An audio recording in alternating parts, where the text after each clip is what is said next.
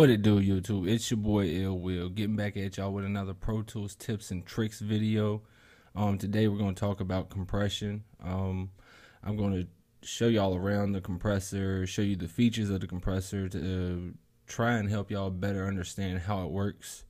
By you understanding how a compressor works, you'll be able to use it a lot more efficiently in your mixes. A lot of times beginners and home studios, a lot of people understand the concept of a compressor, but a lot of times they use it way too much or compress the hell out of something, and that's what gives you that muddy type sound. You know, once you compress it, you take kind of all the life out of a vocal or a piano or something. So I'm gonna show you around the compressor and show you the features, show you how it works, so you can make your mix sound a lot better when you use it.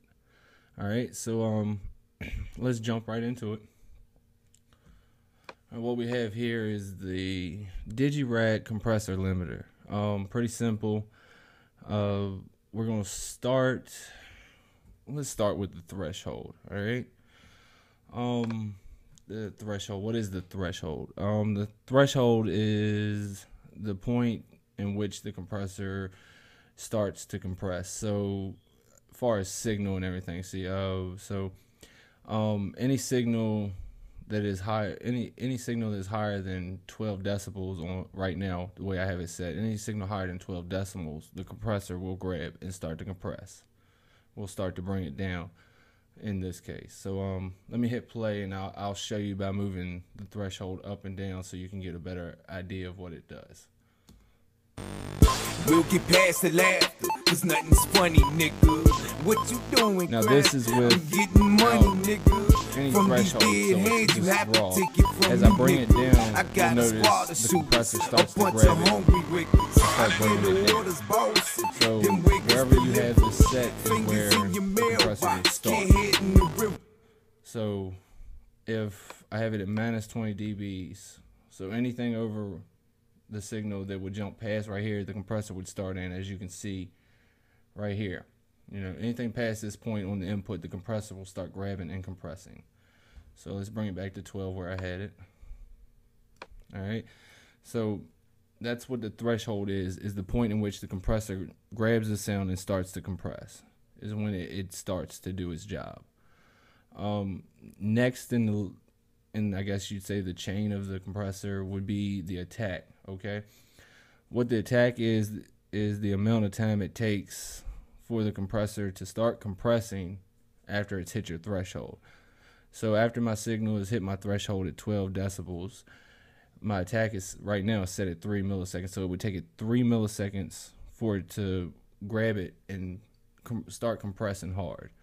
There's a couple theories on this. Some people say that at 3 milliseconds is where it hits its full capacity of compression. Some people say is where it starts. It just depends on the manufacturer of the plugin or the hardware you're using. All right. So, so if my attack is at 3 milliseconds, soon as it hits that threshold, my compressor is grabbing that sound and pulling it down. That's a very fast attack. If it was higher, it would take, it just take a little longer. It'd be a little more delayed. A lot of times you can't hear it. It's just that little bit to make you feel more comfortable about it. All right. So like now we have the release. What the release is. The release is the point in which the compressor lets go of the sound or the signal. So after the signal hits 12 dB, compressor grabs it, and it starts compressing. Well, right now that I had mine set at 30 milliseconds, at 30 milliseconds, my compressor will let go of that sound. It compressed it for that long of time. That's how it grabbed that sound, compressed it for 30 milliseconds, and then let go. All right, so that's really all that is. I have a quick attack, a quick release, because I'm just trying to catch, those higher parts of the artist's vocal where they got a little louder than they usually would, or got excited or put some emotion into it. I'm just bringing it down a little bit, trying not to suck no life out of the artist's vocals, just trying to control it a little bit. So that brings us to the ratio. How to explain the ratio to you? All right. A ratio of 2 to 1.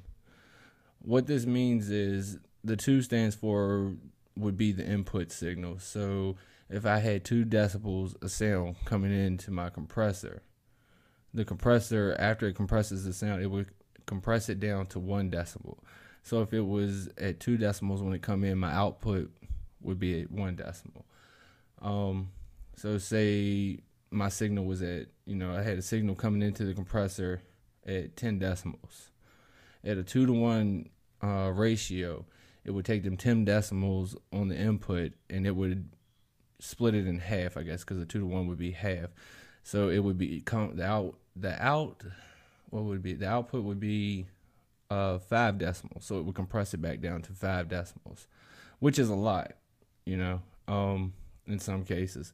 That's where a lot of people get confused with compressors, is the whole ratio thing. A lot of people don't understand how that works. So I hope I helped y'all out a little bit with that part, because it is a little confusing to start with. So let's say I had a 3 to 1 compression ratio.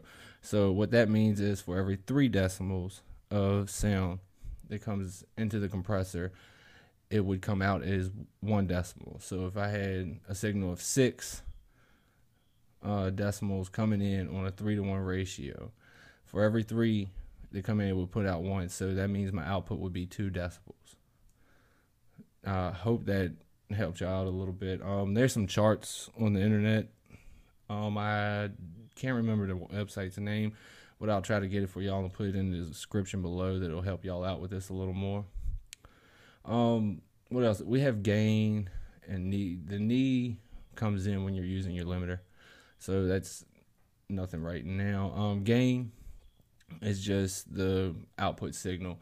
You can, after it's compressed, if you want it a little louder, you can make it come out a little louder. All it is pretty much your output control, of your output. So, some people add a little gain. Like right now, I have a decimal of gain after I've compressed it and got that sound I want. So let me play this real quick with the compressor and without the compressor for y'all, and let y'all hear the difference. It's subtle, but it's not too much, to kill the vocals. So let me play it real quick for you. I'm gonna play it one time with and one time without. We'll get past the laughter, cause nothing's funny, nigga. What you doing, crap? I'm getting money, nigga. From these dead hands, you have to take it from me, nigga. I got a squad of shooters, a bunch of hungry wickers. I get the orders, boss, them wickers deliver. Fingers in your mailbox, kid head in the river. Torso on your porch so you can reconsider. I paint a big canvas, you get in the picture. Alright, so that was with the compressor. As you can tell, the vocals won't crazy too loud and they won't too soft. The compressor put them exactly where I wanted them to. I brought the loud parts down just enough to have the artist's vocal set where I wanted it to. Now here it is without it. You'll notice the louder parts of his vocals will peak and actually clip. So here you go. We'll get past the laughter, cause nothing's funny, nigga. What you doing, crap? I'm getting money, nigga.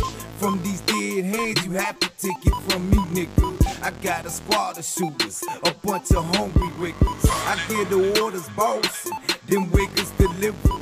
Fingers in your mailbox, kid head in the river. Torso on your porch so you can reconsider. I paint a big canvas, you get in the picture.